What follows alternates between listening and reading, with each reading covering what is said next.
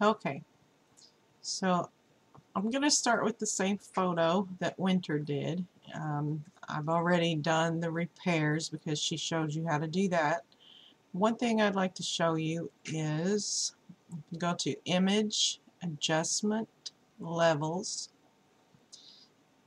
I usually use this, put this slider about right there at the beginning of that where it starts going up, and then the last slider I pull it back to where just as it goes down. I seem to think that's a pleasing result on the photo. Okay, for coloring, I usually hand color everything. Down here you have a button that you can create a new layer. Just click that, and here we'll change that layer to soft light. For our color, I normally keep a skin palette color open in another window, and I just use the color picker to choose a tone out of here. This one looks good. And I go back to my photo, and I'm going to zoom in here on the navigator so that I can see. Whoops, need to be on the brush, and my brush size, bring it up a little bit just so it's faster to color in. Usually overlap the hair just slightly. Normally go completely over the eyebrows. The only time I wouldn't do that is maybe if the person was blonde. I may not go over the eyebrows. I do have a tendency to color pretty sloppy and out of the lines, and then I go back and clean it up with the brush. I just developed the habit of doing it that way. So I got all of her skin colored in, and I can see I went into her eyes too far. Get my eraser, turn that size down a little bit, erase where I went too far. And the teeth, we don't want them to be flesh colored. And the hair, I may have gone a little too far into the hair here and there. But we clean this up as we go along. Every color that you use should be on its own separate layer. So now I'm going to add some shading to her face. Just open a new layer, change that to soft light.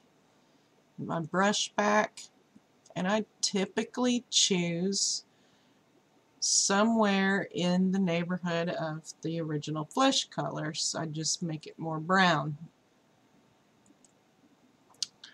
And I usually go around the edges, and you can kind of see here where it's already shadowed. I'm just emphasizing that. Along the side of the nose, under the nose, under the bottom lip, around the edges of the face. You can see the light is coming in this direction. Her chin is causing a shadow on her neck. This whole side of her face is darker. Now this is a little bit too dark, so this is where the opacity, turn that down. Oops, that might be a little too much. Turn that down a little bit, and that's about 65%. Now I want to add some blush. Again, a new layer. Change it to soft light. And I keep these swatches open here, and I usually just use the pure red. I'm going to zoom in a little bit. I want a big soft brush and just color the apples of her cheeks.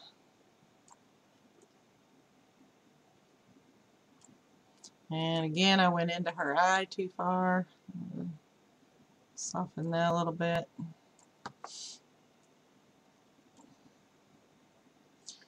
And then we're going to turn the opacity down, and I turn it down, way down. That's about 11%. If we need more color, we could turn it back up, but I kind of like it right there. Alright, lips, a new layer, soft light. I still use that same pure red. Turn this down. Now I'm not putting lipstick on her. But I always use the red, men and women both. And I'm trying to get it on her gums a little bit where they're showing. And of course I color out of the lines, so I'm going to erase a little bit of it.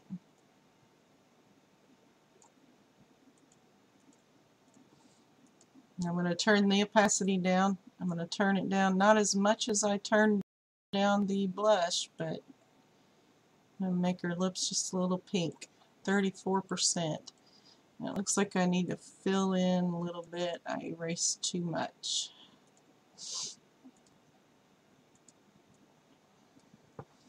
I like to zoom out to 100% just so I can see how it's looking. Okay. Let's do her eyes. New layer. Change it to soft light. And I think she has green eyes. So I'm going to choose a dark green. My brush. I'm just going to go in and color these. I color the entire eye in. I don't worry about the pupil. Sometimes I worry about the pupil, but normally I'll go back and then new layer, change it to soft light. And here's a little trick. If you click on these boxes right here, it'll automatically go back to your black and white with black on top. And I'm going to add her pupil back in. And then I'm going to do a new layer, soft light, change to white. Oops. That's because I scrolled my wheel. It changed my whatever that is. It changed it from soft light. I'm going to turn my brush down a little smaller. I'm going to hit those highlights with the pure white just to bring those back.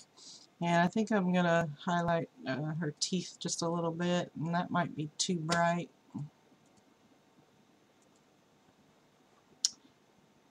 Zoom back down. And her teeth might be a little bit too bright, so I'm going to take a eraser and I'm going to turn the opacity of the eraser down to about 34% there and just soften that white that I added. I don't want to totally erase it. Put that back up on 100 because I always forget. Okay. Now let's do her hair. Do a new layer, soft light, and let's look at our swatches here. We'll just make her a dark brown. I'm going to use this cool brown. My brush size back up bigger.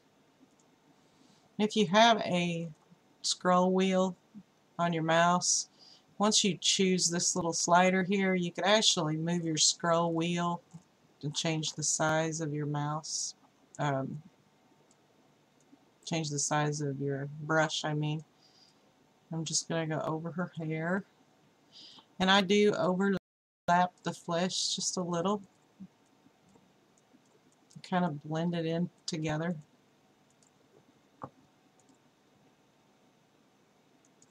I'm going to go back with the eraser.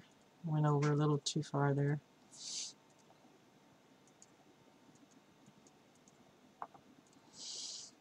Okay, new layer, soft light. Let's make her sort of a pinkish red, I think. Let's just do this.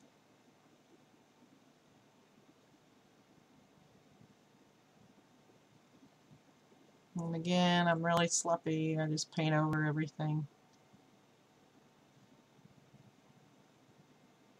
I don't know why I do that, I just do. And then I go back and refine those edges.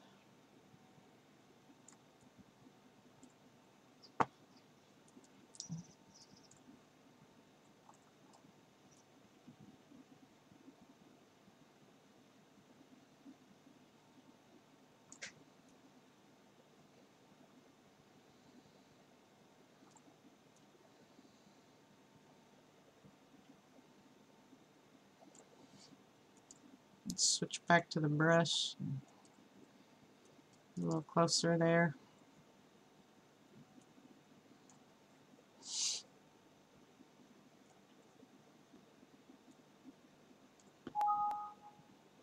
No.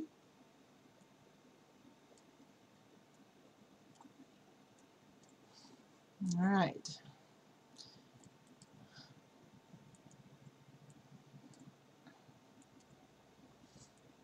That's quite pink, so I'm going to turn the opacity down.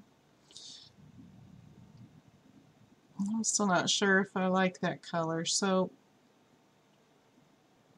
I can go to Image, Adjustments, whoops, Hue and Saturation, and I can change the color of her shirt. I'll put on Colorize. I can change the color of her shirt. Oh, I don't like any of those colors. Let's see. It's a pretty color. I'll keep it there. So I have green eyes, blue shirt. Now for a background, I don't want it to be the same color as her shirt or as her skin, but I kind of want it to be vintage looking. I choose this warmer orangey brown here. Let's see how it looks. It's kind of the same color as her skin. I'm not sure about that one.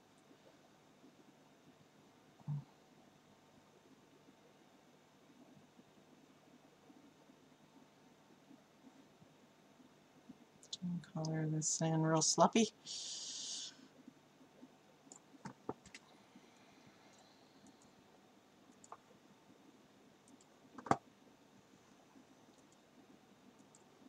My eraser.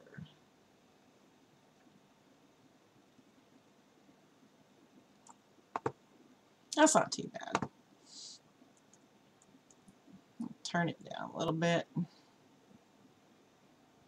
I definitely want it to be in the background.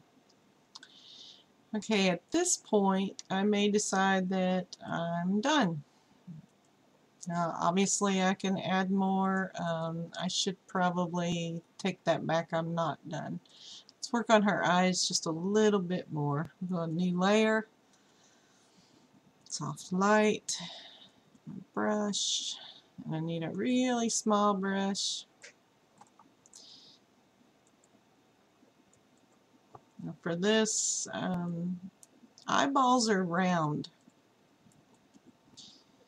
and so here you see the black.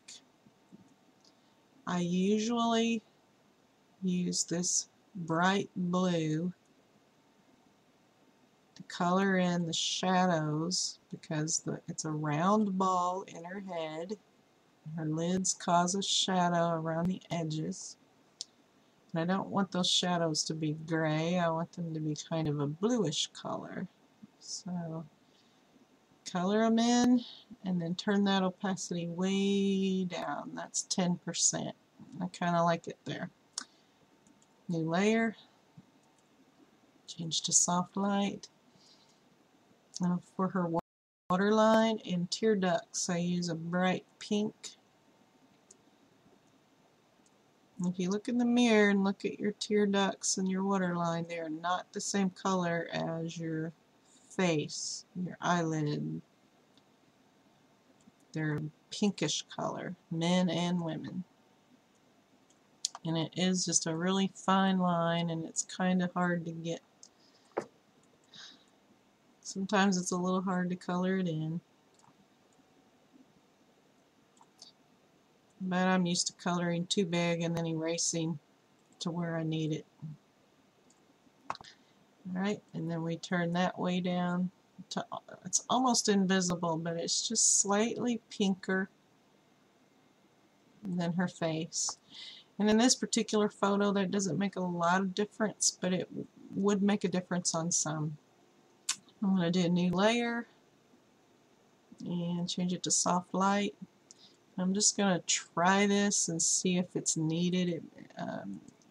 The whites of her eyes are a little bit, maybe a little bit too dark.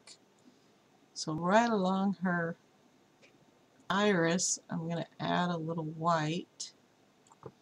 I'm going to zoom out,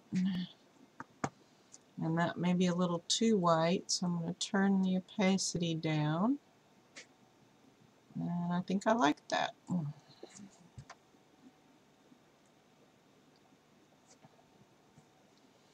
Okay, at this point you would probably want to save this as a PSD file. Save as, and you'll want to save as PSD Photoshop file. I'm not going to because I already have this and I don't want another one. After you do that, then this particular photo has a lot of texture in it that is remnants from the actual photograph, the paper that was used.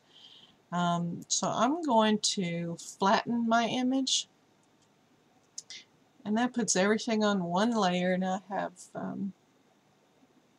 what they call the Orton effect. So we go layer, duplicate layer, and you can name the layer here if you want to. I'm not going to, but you can. And then I'm going to change that layer to screen, and this lightens the photo. Then I am going to duplicate the layer again. I'm going to run a filter on this one, blur, Gaussian blur. And I'm going to focus on her face here, and I'm going to make this where it's just slightly blurred, and that kind of gets rid of that bumpy texture from the photo paper. And I'm going to change this layer to darken. Oh, and it looks like I made it a little too fuzzy. So here's your history tab is your friend. I'm going to go back to the state before I did the blur. And I'm going to do that blur again. And this time I'm going to turn that down. Let's try about a 1 or 0.8. Yeah, let's try a 0.8. And then I'm going to change this to darken. Yeah, that's pretty good. You can also try multiply, but sometimes that makes it way too dark. So I'm going to go back to darken. Then we're going to merge the visible layers again, crop it, and I'm going to crop everything out.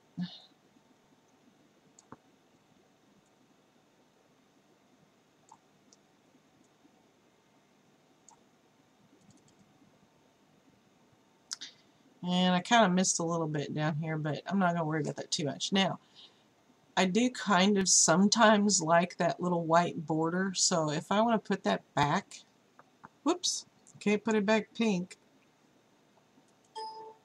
I'll do that. Let's switch this to black and white. Alright, and that puts the white border in there.